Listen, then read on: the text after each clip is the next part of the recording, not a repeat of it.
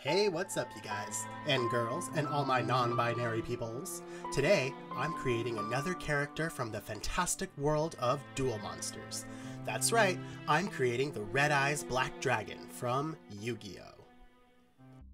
For this custom, I'm going to be using Catty Noir from Monster High. Her jet black skin is so glossy, it'll work great in the grand scheme of things.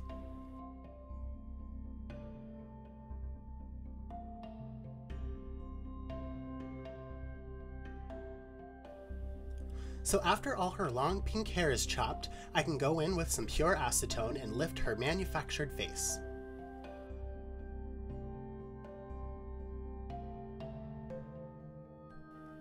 She had this silver glitter eyeshadow that wasn't wanting to come off so easily.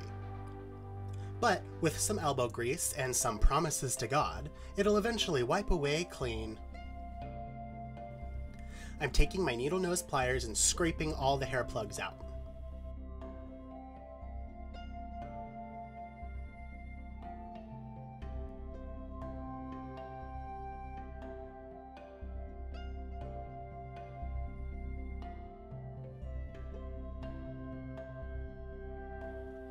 Taking an X-Acto knife, I slice off her feline ears. This also gives me a bigger opening to extract all the mess of crap that's inside.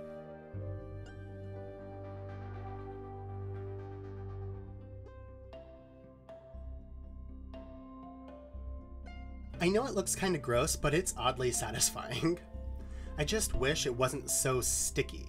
Like, it's sticking to everything. Just get off!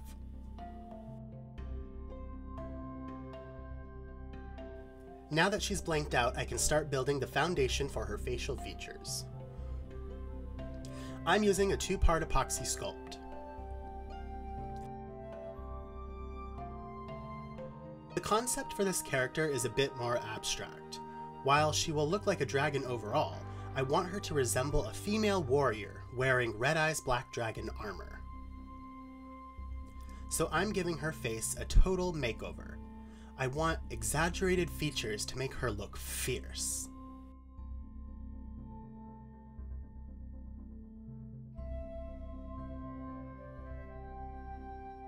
And I know I should be wearing gloves while handling this clay because it can severely dry out your skin, but I do not care because the gloves were just getting in the way.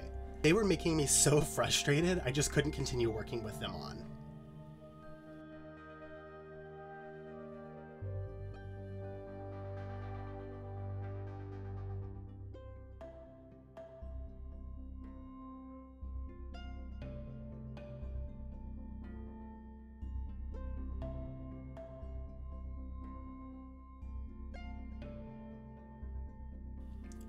I'd say she's looking good. Kinda bird-like, but I guess all dragons look kinda like giant birds. Giant, terrifying birds. Now to blend everything together, I'm painting her entire head with black acrylic paint.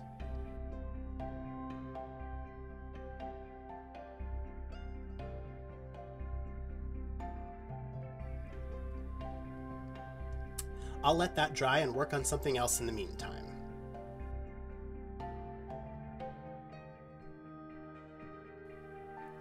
On to her body attire. I'm busting out the fun foam again. I'm basically cutting out her wings, chest plate, and bottoms using patterns I made. Everything else is just cut from imagination. Okay, her face is dry, so I'm going to paint her eyes red. I did use my pencils first, but quickly realized that it'd take forever to build the saturation. So straight on to paint it is.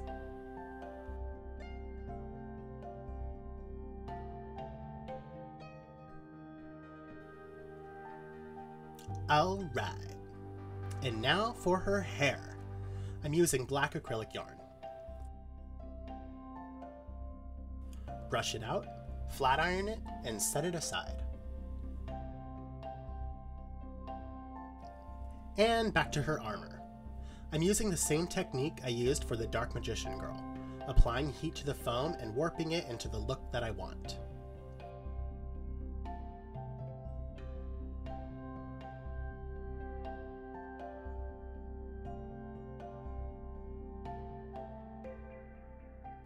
And if pieces ever seem too tiny for you to hold, then a pair of tweezers will really help you out.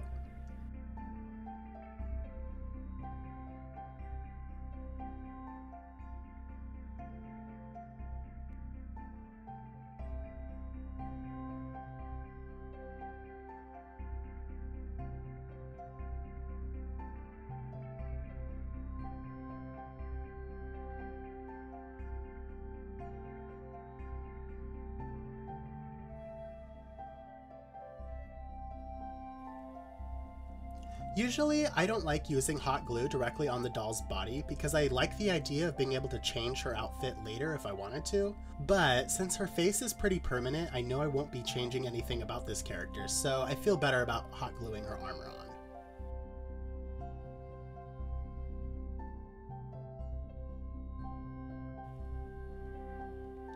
I'm also realizing that I should have had a brighter background for this video.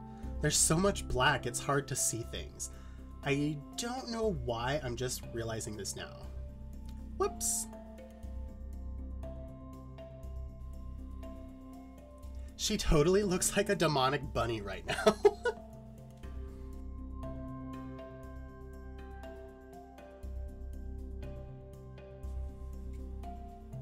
For her shin guards, I'm layering fun foam to create a dragon-esque effect.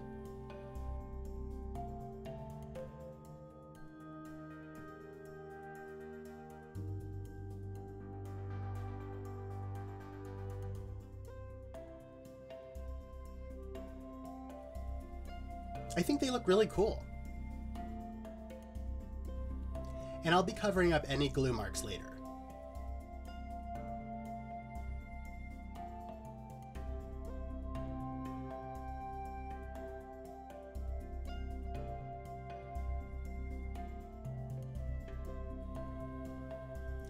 For her wings, I'm again using heat to warp the tips and create more dimension to what would otherwise be just a flat surface. You can see the difference it makes when they're side by side.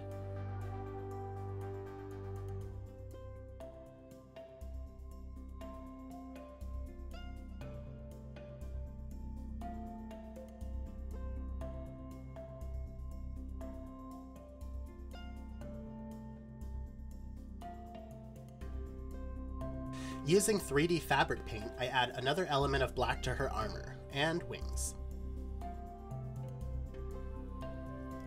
I don't want the foam to look boring or generic, so I'm painting on details using a spirally circular motion.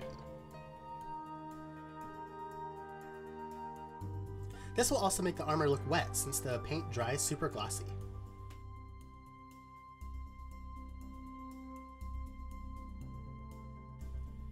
And with the black on black on black, it really helps to have different textures to break up the color.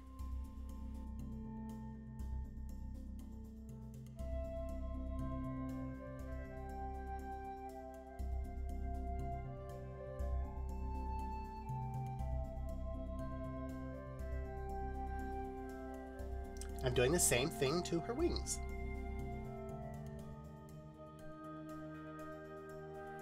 I don't want full coverage, just enough to accent the rest of the black.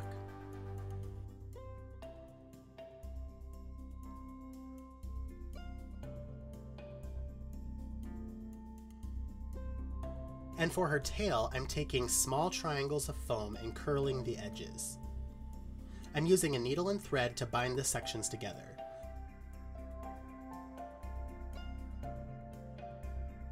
Sew from the back into the front and then vice versa until the sections are sewn together. This will allow the tail to still be movable.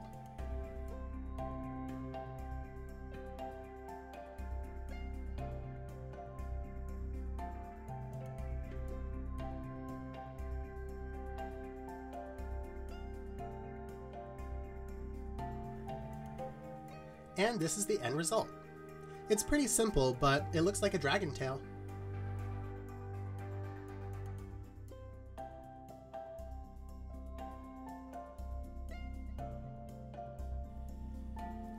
Lastly, I'm applying her hair.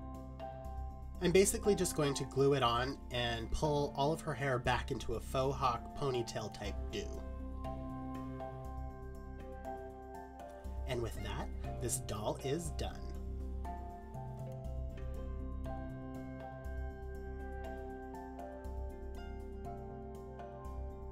I think she turned out really killer.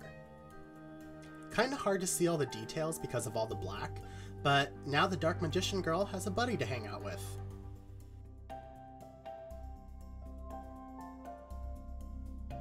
Thank you so much for watching, and I'll see you in the next one.